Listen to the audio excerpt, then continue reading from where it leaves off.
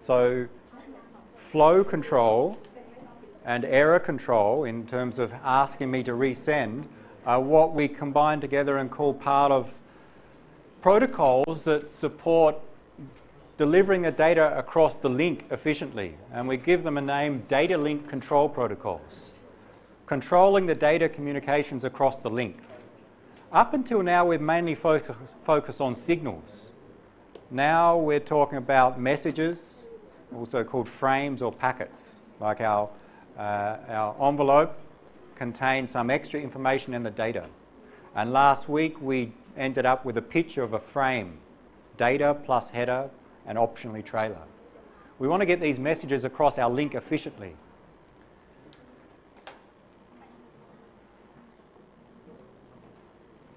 And the different ways for doing that are classified as data link control protocols. There are many things that need to be done to make sure we can efficiently communicate across a link. Two of them, flow control and error control. That's what this topic will talk about. But there are some others. In my example, we had a source address and a destination address.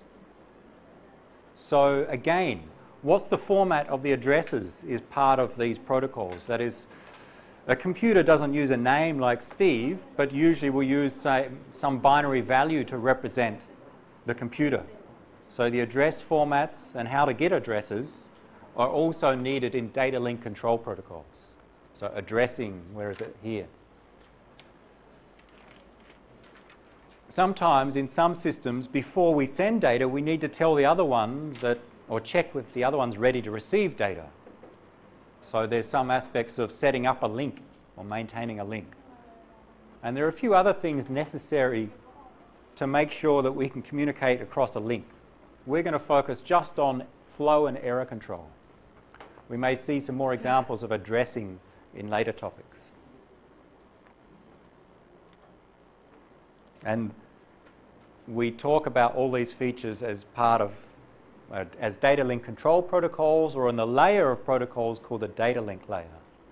In, I think, the next topic, which you don't have lecture notes on, we'll talk about more generally what a layer is. Not so important right now. Let's go direct to flow control. How do we make sure we don't overflow the receiver? And this tries to draw, from a computing perspective, what happens when we send data to it from transmitter to receiver. This rectangle is the transmitter, the source device, and this is the receiver. We start with some data. I call it a packet in this case, but we have some data to send from source through to destination.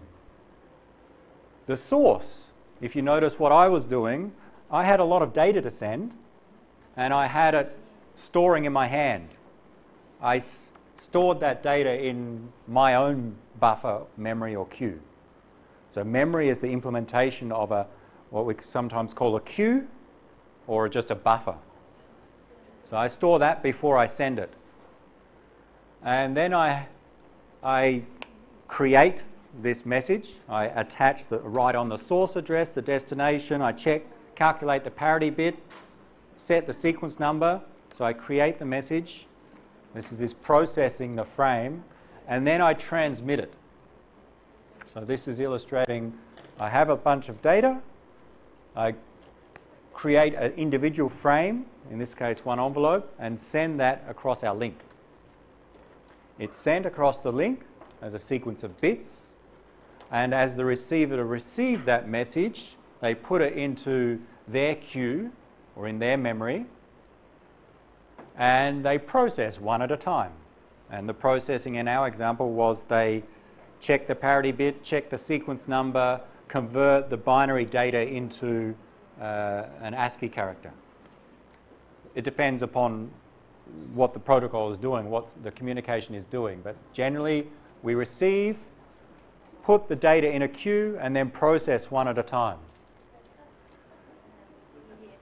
The problem is that we only have a limited amount of memory. The receiving device doesn't have an infinite amount of memory, so that if the source sends faster than the receiver can process, You can think it's processing one, but more arrive and put in the memory. So eventually the memory will fill up. What happens then? Let's say the memory can store 5 messages. Currently it's full of 5 messages. We're processing at receiver. And then a 6th message arrives. What happens? Memory is full, another message arrives. What happens? What does the receiver do? Okay, too far advanced. If we don't have flow control, what happens at the receiver? What happens in the first case? If we don't have flow control, you lose the data. Well, either the one that arrives is just discarded, we throw it away because we've got nowhere to put it, or maybe another option is one of them in the queue is discarded. In either case, the result is we lose some data. It was sent, but was not received. And that's bad for performance because we're sending data, but we don't have the ability to successfully receive it. And that's where we lead to flow control. And the idea is that somehow the destination will tell the source to slow down.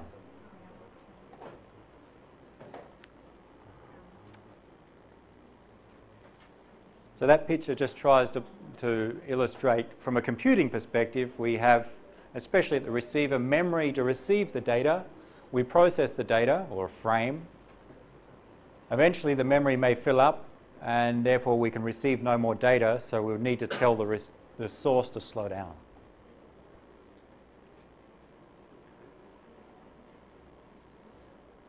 And that is described on those notes. If we don't slow down, we'll have a buffer overflow. Ignore that picture. Let's go direct to, I'll come back to 2 of those slides. Let's go direct to a simple way to do flow control. And the name is called stop and wait, and it's what we used to communicate. It's very simple. In this picture, and I'll describe it after we go through the protocol, A has a lot of data to send to B. So stop and wait protocol defines the rules such that A can send one message, one data message. Once they send that, A will have to stop. They cannot send any more data. They must wait for an acknowledgement message coming back saying they're allowed to send more. And that's, I've tried to illustrate here. A sends a data frame to B. After B has processed that message, B sends back a special message, a frame called an acknowledgement frame, saying, I acknowledge the data you received, you can now send me more. And when I receive, or A receives this ACK frame, they can now send the next data frame. They send the next data frame. After sending that data frame, they must stop and wait for the ACK to come back. This is a very simple flow control in that we can only send one message at a time. We cannot send the next message until the receiver says they're ready for it. And they'll only send the ACK when they're actually ready for it. And it's similar to what we did. I sent a message, then I stopped and waited until I received a response back saying I can send the next message. They're ready for the next one. That's stop and wait flow control. Any questions how it works? Very important one. Send data, wait for an ACK. Once you get the ACK, you're allowed to send more data, if you have it. If you don't have data, you don't send anything, of course. But if you've got a lot of data to send, you can only send one at a time before you have to wait for an ACK. Let's now try and describe this picture in a bit more detail by just explaining some parts of what the picture shows, because we'll see these types of diagrams. I call sometimes called message sequence diagrams or timing diagrams to illustrate examples of of communications. The vertical lines represent the two devices communicating, A and B, say two computers. And the space between them indicates there's a link between them. And as we go down the vertical line, time is increasing. That's how to visualize this. And we use these diagrams to show the transmission of data, or the transmission of frames, and also the propagation. Remember the delay of, in a communication system, the delay had 4 components: transmission, propagation, processing, and queuing. In these diagrams, we can represent them by showing the space covered on a vertical axis. So delay is just the increase in time. So transmission I show as this rectangle here, saying our data frame has some time to transmit. So if we start at this time, start transmitting, and the time it takes means it would end at this time. So I draw a rectangle here to indicate this is the transmission time for our data frame. You could calculate that if you knew the data size and the data rate. You can calculate transmission time and put numbers to it. Transmission time. As we transmit a signal representing each bit in that data, that signal propagates across the link. So I transmit out of my computer a signal. That signal to get to computer B takes some time, and that time is called the propagation time. So on this diagram, that's illustrated by the difference between when that bit was transmitted at A until when it was received at B. So you see this is the propagation. I think it's on the next slide. The time from here to here is the propagation time. We can think of it in detail. A starts transmitting the first bit of that frame here. The signal representing that bit propagates through the link and arrives at this time. So the first bit is received at this time by B, but B must receive the entire frame before it can make use of it. So the second bit would arrive a little bit later, the third bit, and eventually the last bit is transmitted here and arrives here. At this time, B has received the entire frame and can do what they like with it. Process, for example. So we use these diagrams to illustrate the timing of sending messages, messages propagating, and processing. In simple terms, it can be summarized like this. This represents the transmission time, and this is the propagation time. Processing time we just show by some space here of not transmitting, and we'll see some examples of that in a moment. So that's the type of diagram that we're going to use in this lecture and other lectures. Now the stop and wait flow control, we describe the general approach: send data, stop and wait for an act to come back. We have 2 types of frames. The data frame, we'll give each frame type a name. Obvious one is the data frame. That contains the data we want to get from A to B. So our message, or a portion of the message. It also contains some other information, like our envelope was a data frame. Inside was the data. On the outside, the header contained the source and destination address, sequence number, and parity bit. So the data is inside, but we also have a header with extra information. We also have an acknowledgement frame which may not contain data. We didn't see that in our case, but a message comes back saying you're ready to send more. I'm ready to receive more. Sorry. So we call that an ACK frame in short. And the rules with stop and wait flow control, the source sends a data frame, then they must wait for an ACK before sending the next data frame. From the destination's perspective, when they receive a data frame, they can reply with an ACK if they are ready for more data. If they're still processing, they don't send back the ACK, but once they're finished processing and ready for more data, they send back the ACK.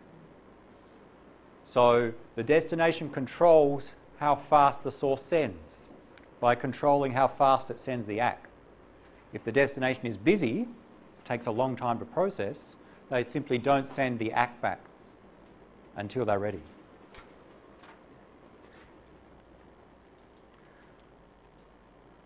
We've covered our first flow control protocol.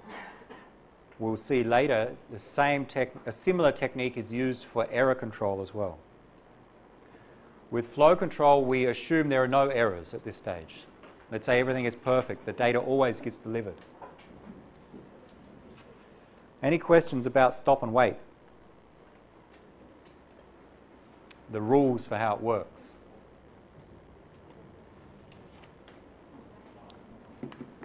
So this is just one example. A has data ready to send. When I say data 1 arrives, it means A has some data to send. It creates a frame, transmits the frame. The frame propagates to B. B receives the frame. Maybe it has to process. It takes some time to process.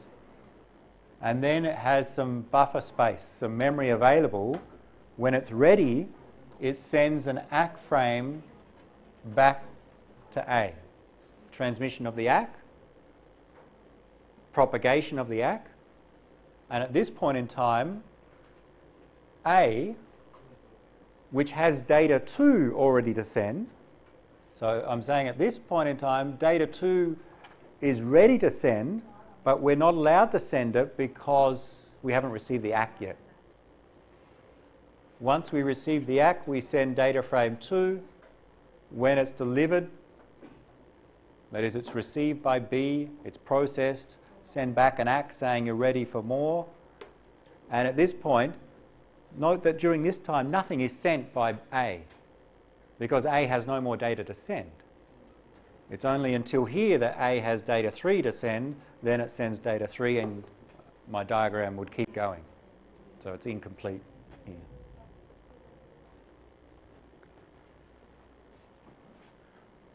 Any questions on stop and wait flow control?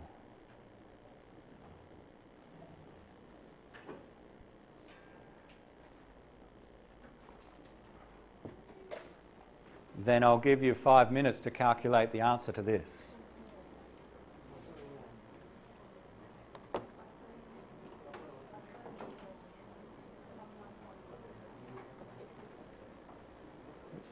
The source, A, has 3 1,000 byte messages to send. Think it has 3 frames to send. Destination takes 1 microsecond to process each of the frame once it receives them. The data frame has 1,000 bytes of data plus a 20 byte header. That 20 bytes may include the addresses, the sequence number and other information. But we don't know the details, we just care about the size in this case. An ACK frame, which comes back from B to A, contains just 20 bytes. No data, just 20 bytes of header, think of it. The link between A and B is 2 kilometers long. The data rate is 1 megabit per second.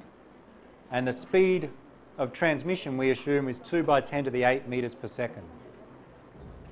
Before you answer what is the throughput, what I ask you to do is, to calculate that, is to draw the diagram like on this slide. But while you draw it, keep track of the time. Remember, time increases as we go down. So the best way to think about it is that at the start is time 0. So if this is time 0, what is this time? Well, it depends upon the transmission time. You calculate the transmission time. All right, so then what's this time at B? Again, that depends upon the propagation time. So you know that, you know the time at B at this point. And keep going and find the time for when the ACK is received. And then we'll calculate the throughput once you find the timing. So the way to solve this is to draw this diagram, but as you draw it, keep track of the time as we go.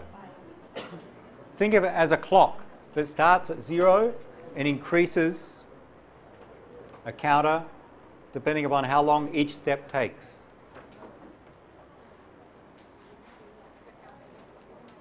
Try and calculate for a few minutes, and then we'll go through some steps to solve that.